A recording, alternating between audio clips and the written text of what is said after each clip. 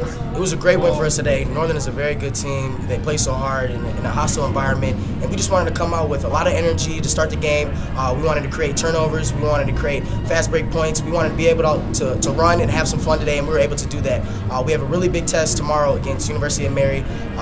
Very good team. They have a lot of good guards. They have very good posts. It's going to be a big test for us tomorrow, and if we can come out with a win, we'll be very, very happy. Big game tonight for you, Marcus. Is it a different atmosphere out here? I mean, it seems the whole town almost comes to the games. Does that reflect your play at all? And what are you expecting tomorrow against Mary? We know on the road that we're going to have to step up. I mean, it was a great team effort tonight. Steve Berstrom came out, shot the ball extremely well. Joe shot the ball extremely well, and I just wanted to come out with a lot of energy and get my team going. And tomorrow we're going to need more. We're going to need more guys to step up. We're going to need more defensive, and we're going to need to be able to rebound. All right, thank you, Marcus. Good luck tomorrow. I appreciate it.